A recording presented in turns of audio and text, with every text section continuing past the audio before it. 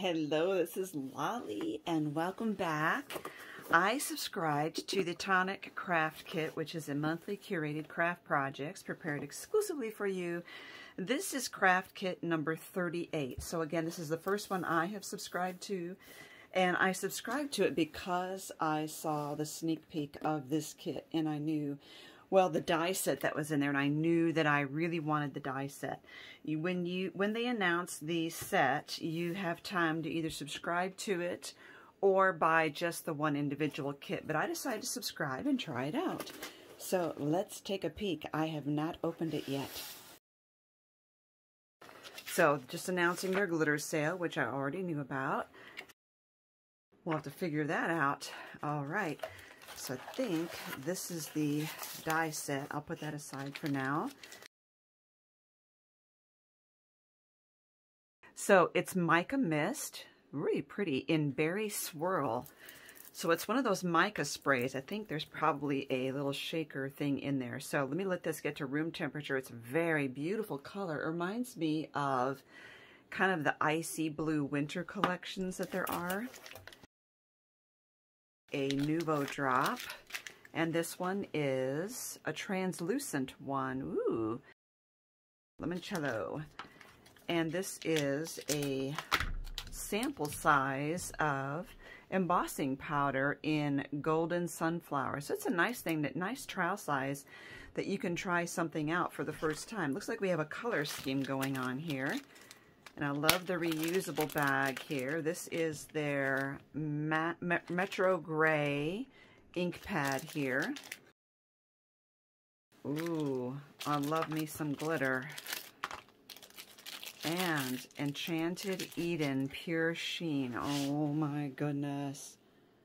That is gorgeous. It looks like microfine. I have not used their glitter before, but I do know that microfine is my favorite kind of glitter to use. And then we have a tape runner here, adhesive tape runner. This is their solid clear tape. This is their full size, 8mm by 8m.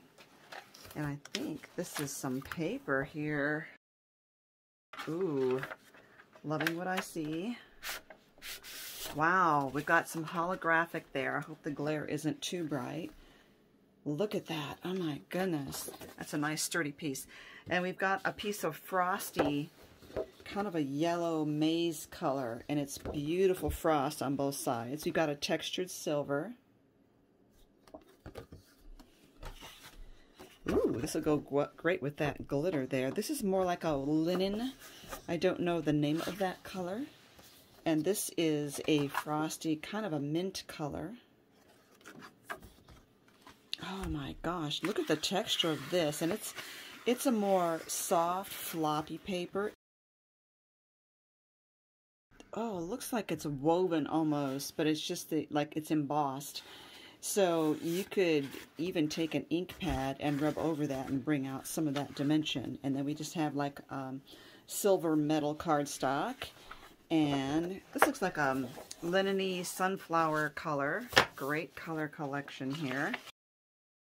See, I didn't even know what all came in these kits. I just knew that when I saw the die set that I really wanted that. So, again, and then I see that they have holes here, and I am told that every so often, like every third or fourth kit or so, it may include some kind of binder to hold all these. So, oh, we have a stamp set. Let me get some solid color behind here so we can see these. Well done for someone special. Without the plastic. So a little something special. Treat yourself. Hey birthday boy, hey birthday girl, you can't buy happiness. And then it's for you deserve this and without plastic. So what this is, oh, I love it. It's never too late to start something new. You know what? I think this is going to go in my 2020 planner. I love that sticker. Okay. Oh, this tells you, oh, great. I love it. I'm going to go over this. So this is the die set. And it shows you what it is. It's a gift card wallet. So, and it shows you, now I know I'm going to save this. I know the names of all these papers there. So it's the die set, the stamps. The cards are spearmint green, amber yellow. The mirror card is water sprites. The mirror card frosted silver. Pearlescent cards are blue frost and ivory sheen. The specialty card is silver silk and yellow bamboo. Then there's a tape runner, the ink pad, the glitter, the drops, the mist, embossing powder, and the sticker. I love that. I'm really going to do something special with that. So here is the stamp set.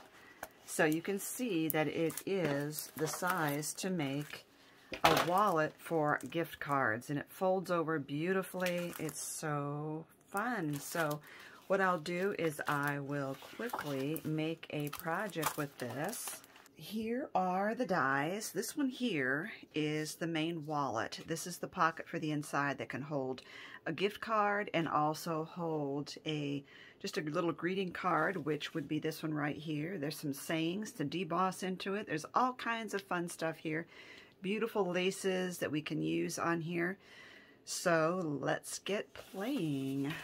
I think what I want to do, let's look at this first. I love this frosty color, this frosty yellow color. I'm going to use that to do the main wallet. So you can do this, cut that out, and if you want to create a panel to do on this, you can do a solid panel, and you can also, if you wish, put this through there at the same time to create a lace panel. So many options. Oh my gosh, oh my gosh. Okay, let's get this cut first. Now I'm going to zoom in here to show you that there are 2 score lines here and here, here and here. And those enable it to be thick. So these are gussets. So when I fold and score on those, I need to make sure that I get those scored, folded, and burnished right on those.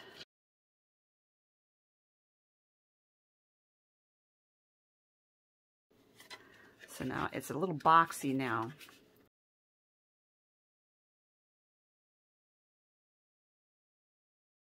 Okay, and I need to cut this out as well in the same material. It could be a different color, but I want it to be that one.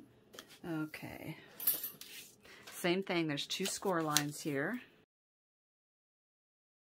Now I could glue this in, but I would rather, if I'm going to decorate it, I would rather decorate that first. So that fits right in there like that. But I think I do want to put a panel on it. Now I do have this one that I can use as a panel to cut out something lacy to go over that. I have 2 of them. Okay, there's this one and this one. And this one is more leafy. This one is more floral. I think I will go with this floral here. So what I think I will do is go ahead and cut this one out in white, probably. And I used the pocket again to cut out the outside of it. I think that is beautiful. Oh, you can see the frost behind it. All I need to do is trim off the very bottom here so that this will not have to get folded under to construct the card.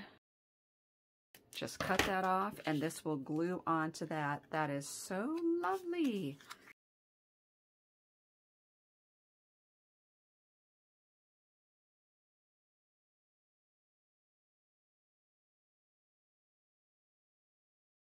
Now I think before I assemble this, I also want to use some of the Nuvo drops on that. And this is the limoncello, and so it's a very translucent yellow, but I think it'll go really well with this project with this paper underneath there. So I'm just going to put some of the drops in the middle of all these flowers here. Oh, that's so pretty. Very cute. And I'm just going to add another one here for accent. Now we will set that aside to dry. Nuvo drops are self-leveling, and you don't have to store them upside down. Okay, now this would be the outside here, and you could decorate this panel as well if you wanted. Another thing, you could also magnetize this, and I think I might do that. If I put a solid panel here, I could put a magnet under that. So let me get a solid panel for this. And then let's see if this fits. This can fit here for a panel there, so I have a magnet under that. Okay, so let's get those cut out. And then I can still put a lace filigree sort of thing over that. Now these are not quite the same height as this, but there's another piece here that you can use to fill that in, or you can use this spot to put your sentiment, which I think I might do. So I can cut out a little filigree and put that on there afterwards. This will be for the bottom piece. This will be for the inside here, so I have a way to cover those magnets up. So I have the magnets here. These are the super thin, really strong magnets. And I have the super strong red line tape here. So I'm just going to put one down on here. If you've watched my other videos, I have used E6000 in the past for this, and it's great. But then on the other hand, you've got the issue of having to wait for that to set up too. Okay, I'm just making sure I got that where I want it. Sort of in the middle. And then I'm going to put red line tape over that as well.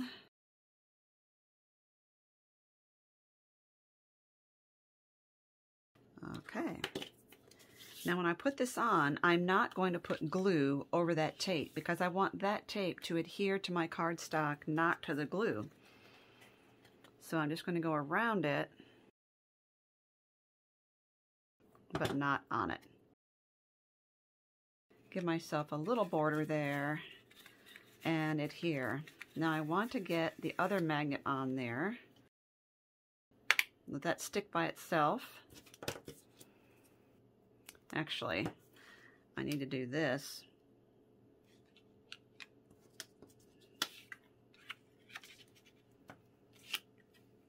Let's get that magnet where it needs to go.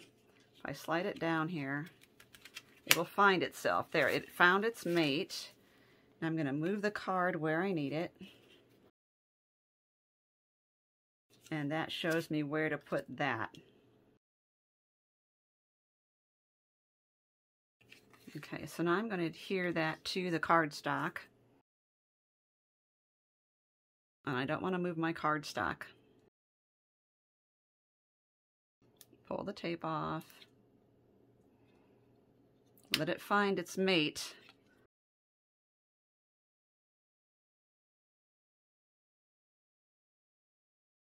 But now when I close this, I need to realize that this is going to have some depth here. So I'm not going to fold it flat on either count. Okay, and now it will shut up properly. And I can go ahead and embellish now how I want.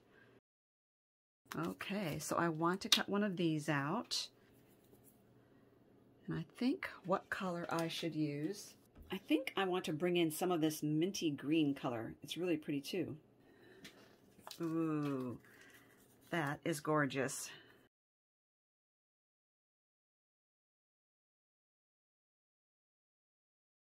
I think those two colors look stunning together. Oh my.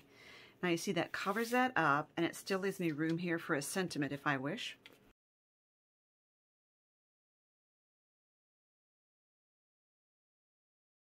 Or I could do it this way.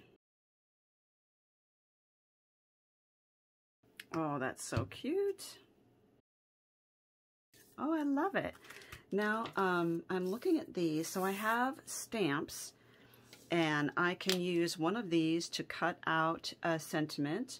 I could also deboss one, which says a little gift for someone special. I could deboss it.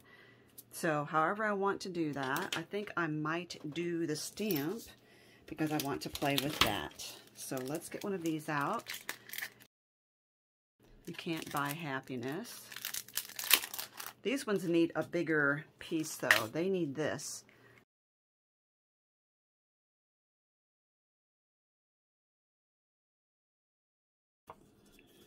Use my scrap.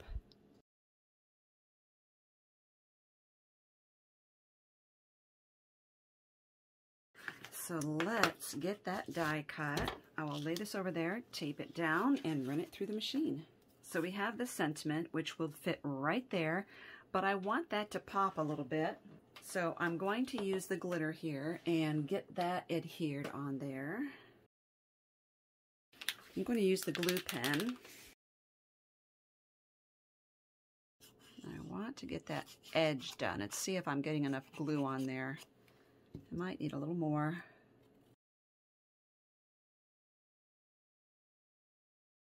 Now we need a different sheet of paper for collecting our glitter, or we could cover this up.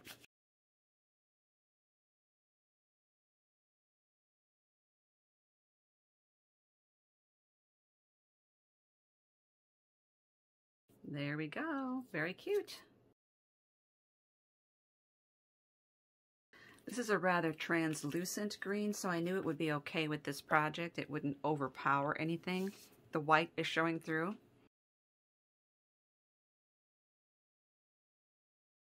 Okay, now I need to decide if I'm going to do anything for this, and I think because of how colorful this is, that it has that mint in there, that I want to bring some of that in there as well too. So I will use this and go ahead and cut out the mint in that.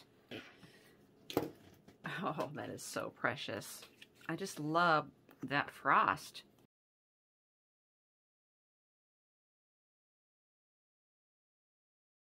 Another thing is when you cut these out, the little pieces that pop out like these little petals, you can use one color to fill in the blanks on another color. All right, I'm going to let this set up and then we will work on the outside cover and assembling this. Okay, so this is really cute. Now this is dried, it's very adorable. So let's go ahead and get this in here. So you can see it's also got that gusset there. I'm gonna put this in there right above that top score line. And you need to center it left and right. Now because this pocket does not go all the way out to the sides, when you fold these in and glue it, you have to be careful because you can see how it doesn't go all the way to the edge of this. So therefore, don't glue it all the way to the corner of this fold here. So I'm going to, So I'm going to put it just on the edge and just on the edge here. I do recommend liquid glue for this because the tape will not dry. Now I'm just going to hold that for quite a while here to make sure that that stays, because my glue that I'm using can be repositionable up for a while, and so I want to make sure that this actually adheres. You could also decorate this part right down below. I want to make a card to insert in here. So I'm going to be using this, and I'm going to die cut that in white. That is so cute, but I want to take this and says it's your birthday, and I am going to tape that down and run that through the die cutting machine. Now it is really cute, but as you can see it's pretty delicate, so I want to back up just the top of this. I don't necessarily need to back up the whole card, so I'm going to take the same die and just cut a portion like this out of my cardstock and put that on the back of my card. So that gives me a pop of color by only using my scraps. So now I want to get that adhered behind this.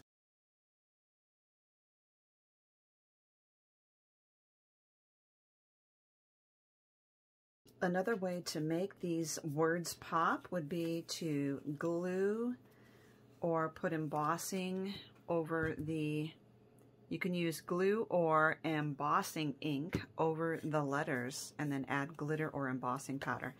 Now you see the back is still cute, but it's perfect for here. And now I can still put a gift card in there as well. So this shuts, whoops, it's a little high. There. Okay, so my flap. I don't have to do anything with that. I can use other decorations. I have magnets, so I don't need to use this, which is like, you could use this as a belt, and these are like belt buckles to thread your belt through. But I think what I want to do is a little gift for someone special, and I want to deboss that on a piece of cardstock, and I think that may fit through here, and it will. But I have to do it in two separate pieces, so let me do it this way. Oops. And if you don't like having the words showing, if you do this, just flip it around and put the words on top and the lace on the bottom. Okay, so I'm going to do this, put this and that on my cardstock and run it through like that. And again, I have used my scraps, and I want you to see how perfect this is. Isn't that precious? So that can go here. But I think what I want to do is maybe get a little lace or something behind that. So I have this, but I think what I'll do is go ahead and do the lace over that entire border up there. I'm trying to get the scallop centered here.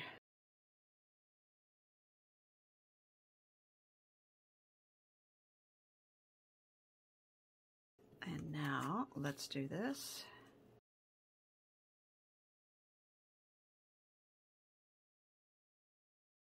I love that that's magnetic, and I think the lace really helps there to bring that out. So that is a really cute thing you can do. You can also put something like right there on the tip. You know, you can add buttons, you can add little gems, anything that would bring that out. I like the fact that this is sparkly, so a gem might be a perfect thing there. But I think I'll put a little pearl right there. And I'm using gem tack. That is set. Now I'm going to show you some of the other ones that I'm making, so stay tuned. Okay, so there's the first one that I showed you, and this one is using that lovely textured paper. It is amazing. It reminds me of like tweed. It's so pretty. The only thing I would recommend is when I put my strap on, I put it a little low, so it does connect through there, but I think I should have made it go up a little higher. You could also reverse that and put the little clasp on the back. So there's this one. Isn't that pretty?